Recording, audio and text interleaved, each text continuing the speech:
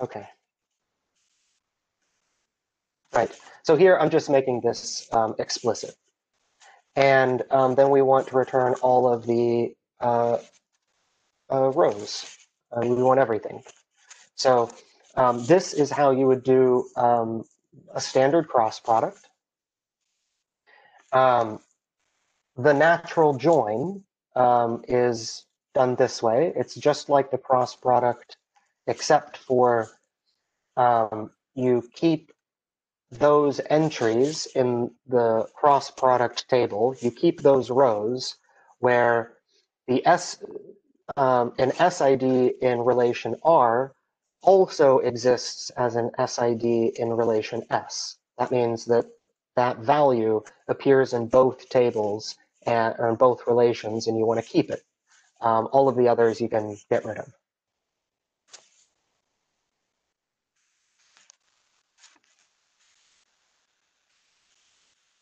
Okay, let me pause and before I go into the new stuff, see if there's any questions about any of this so far.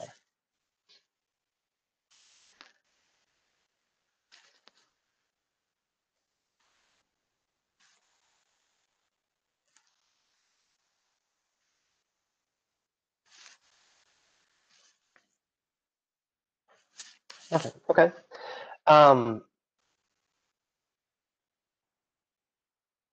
Then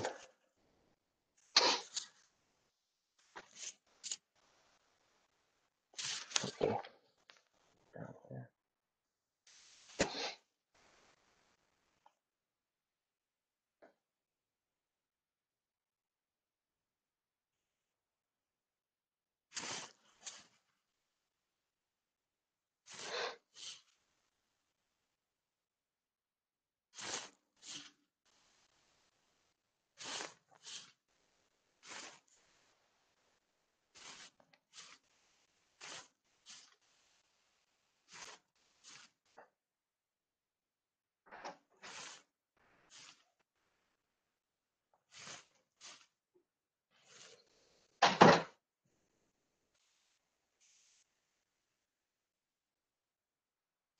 Okay.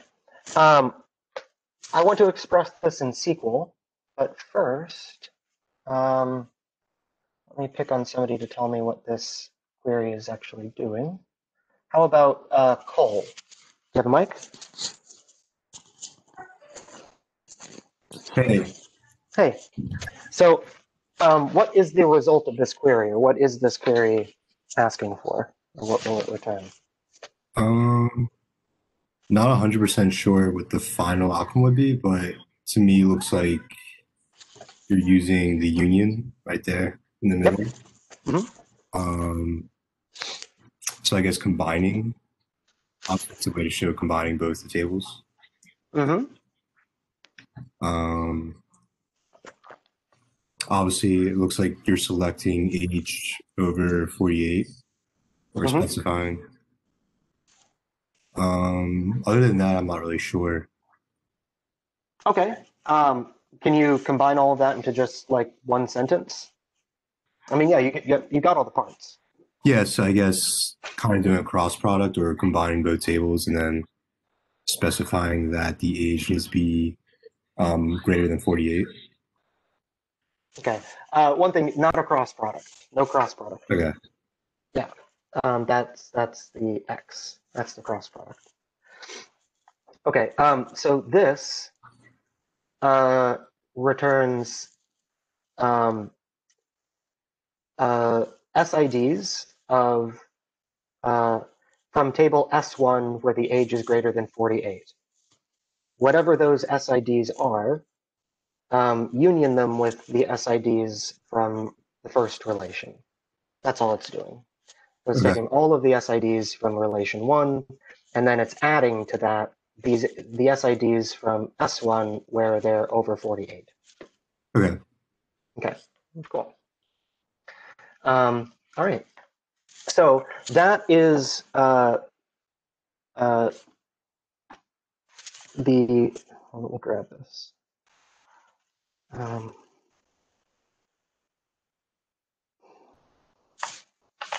Great. So that's the relational algebra. Now, how do we do the same thing in SQL?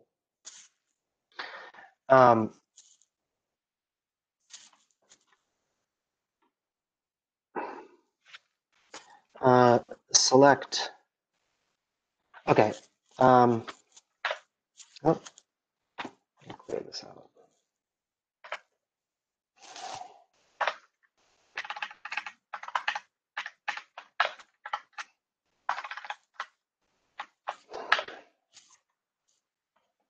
Okay.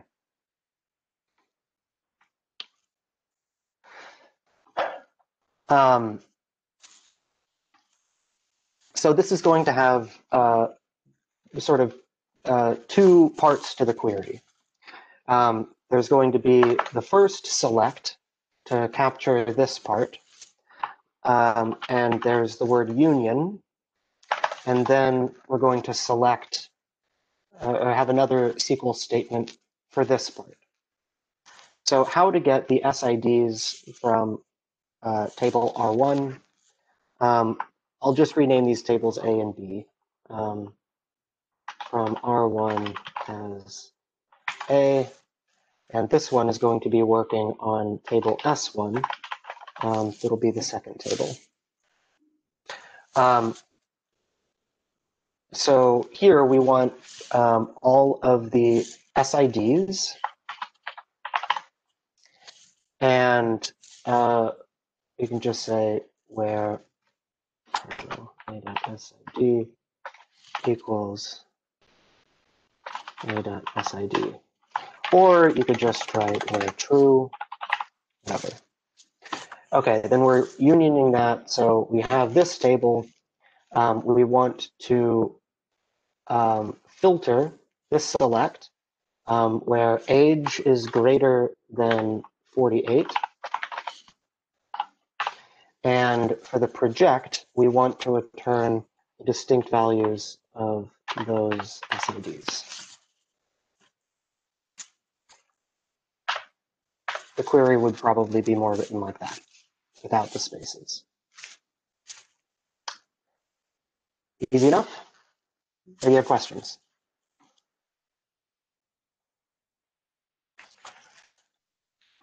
Like I said, it's basically just learning syntax. Oh, let's see. This, yeah, I should mention. So this this select statement in relational algebra. Can I scroll up to the tables again? Sure. There it is.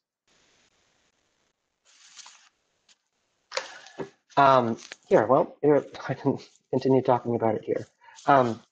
The select here, it takes a predicate, right? We had an entire class just talking about what a predicate is. And that's what the select does in relational algebra. So the where in, I hope that was enough time, Hassan. If not, ask me to scroll up again.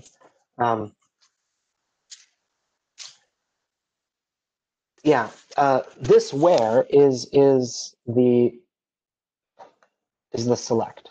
This is the relational algebra select, which means here goes a predicate.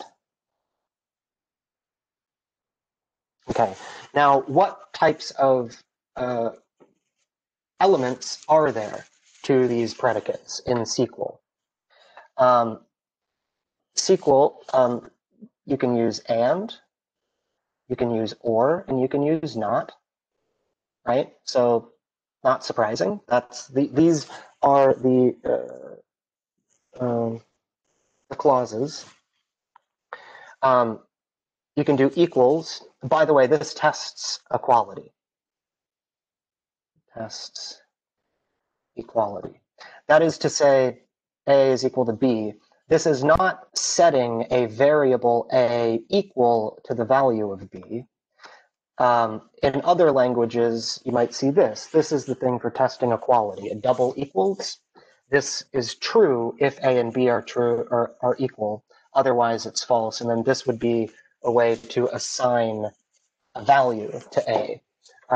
In SQL, it does not have this double equals. It's just a one equals, okay? Because this is part of a predicate, okay? It's a true false thing. So there is no double equals. You're never going to be assigning anything. It's a predicate. It's something that's going to be true or false. Okay, so just a single equals. You have less than, you have greater than. You have not. You can say not equal to, for example, or not something equal to something.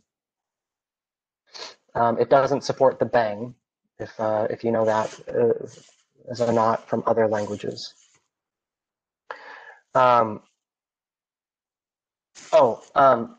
This not equal to, you can also write it this way. This also means not equal to.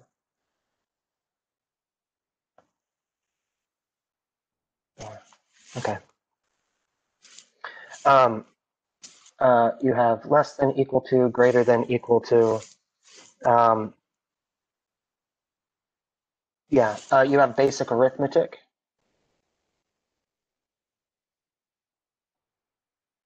So that includes addition, subtraction, multiplication, and division. This multiplication is the arithmetic multiplication, not set multiplication.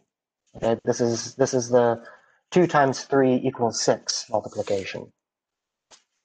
It has the words true and false.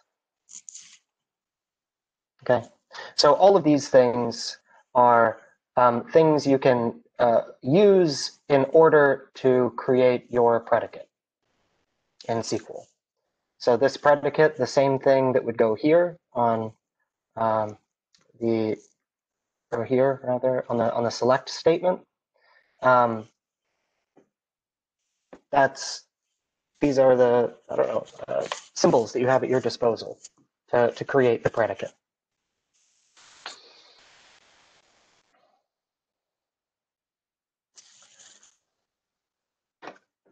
Okay.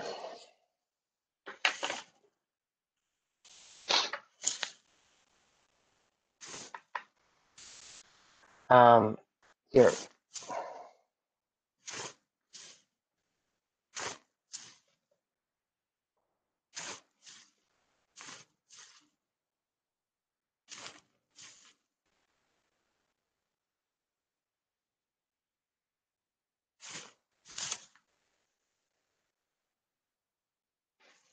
All right.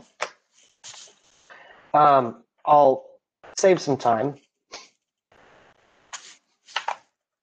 and say that this is just like the above one, right? So this part here, select a.sid from R1 is A, where true. That is the first part of this query, except here instead of union, this is intersect. And then everything else is the same. All right.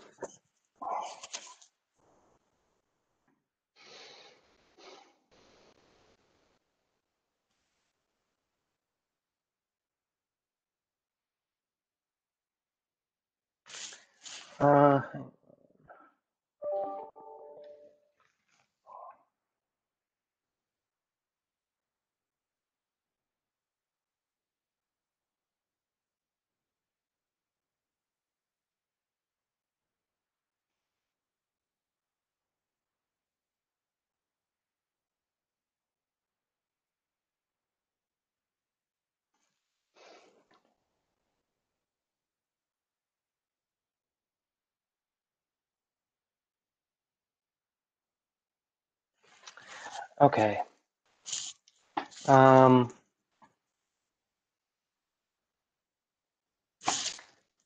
me double check one thing.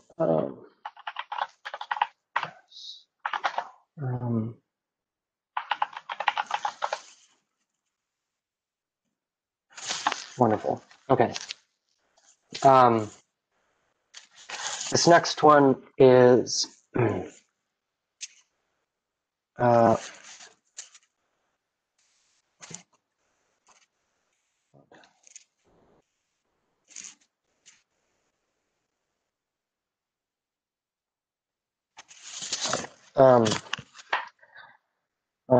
SID. I just had to check one thing, so I'll make sure that I don't misspeak.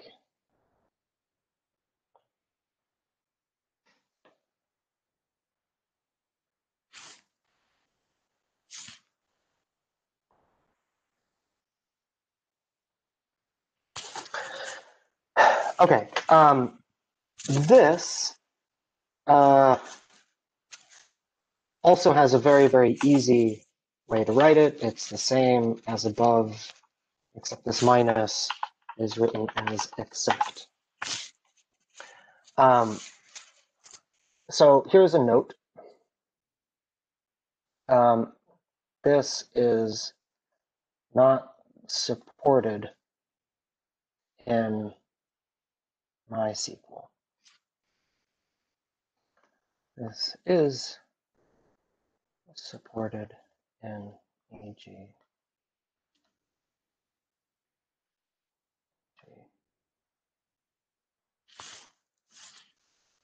Postgres.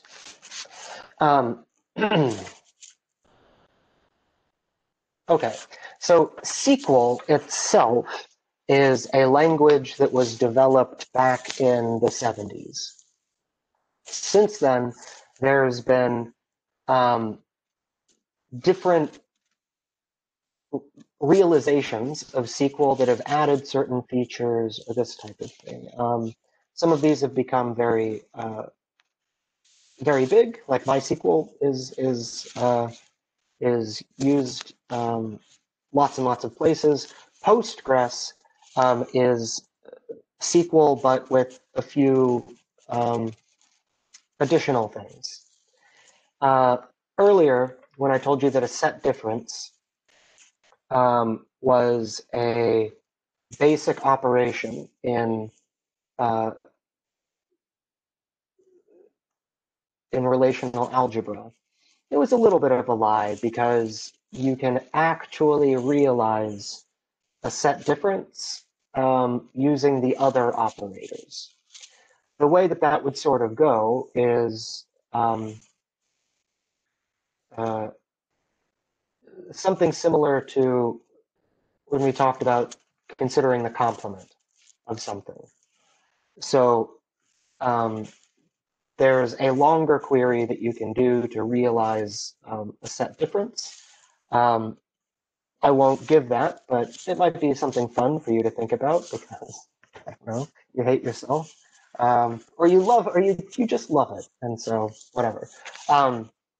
So for our projects and everything, we're going to be using Postgres. I'm just saying that, yeah, be weary that depending on the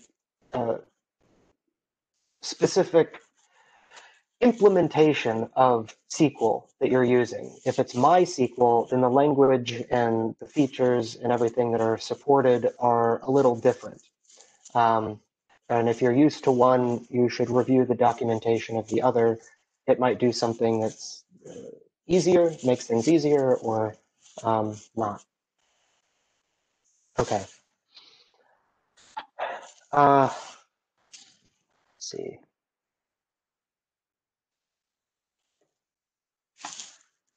All right, so those are basically all of the operations. Let's see. Are we missing anything? We have project, select, yeah. Rename is implicit here. Intersection, union, set difference, cross multiplication, did the natural join. Okay. So let me pause here and ask see if there's any questions about this. As I said, it's fairly straightforward if you're comfortable with relational algebra, I think.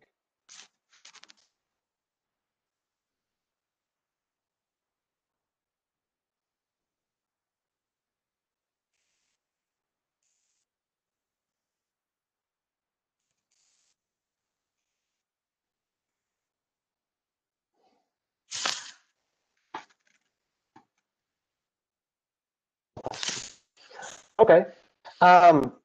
So let's see. Um,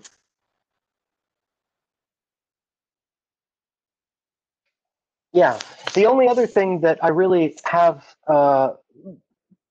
to talk about as far as SQL is something called nested queries. Um,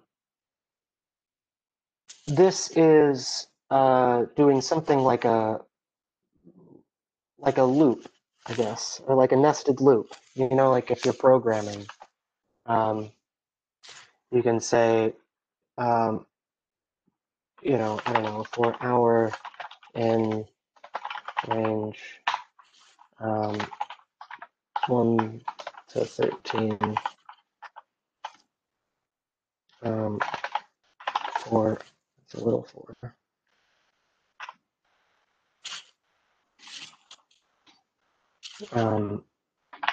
minute in range 0 to 60, current hour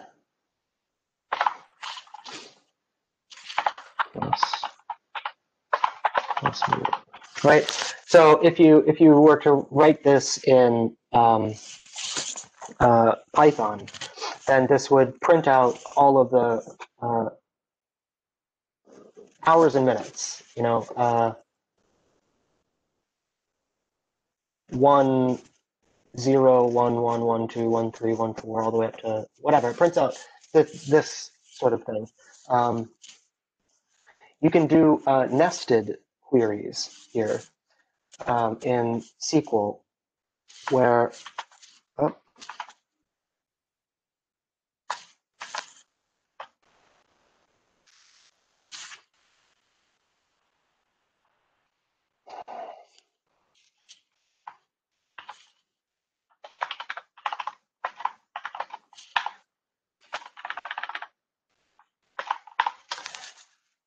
you can do this type of thing where the where statement you're applying to something that's sort of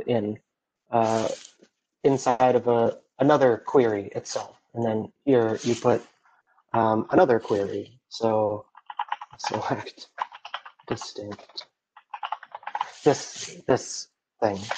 But because, yeah, this is our second class in just 2 days, and the holidays coming up, I want to give you guys a choice, I guess. Would you rather me go through this now or um, let off class a little bit early? We've covered basically all of the syntax that I care about and or that I think is going to be useful in SQL. I do want to cover this sort of phenomenon. Yeah,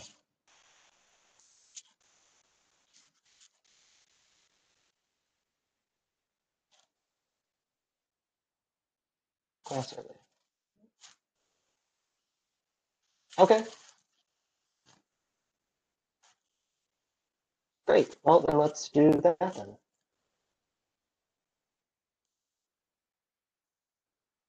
Wonderful. Okay. Well, yeah. So this next week we'll pick up here. There's not a whole lot to say more about SQL, but you know we'll start talking more about the projects and troubleshooting and stuff like that over the next couple of weeks. But yeah, all of the SQL stuff. I mean, yeah, all that's downhill from here. So great. Well, then I hope you have a good holiday weekend, and I will see you next Tuesday. Hmm.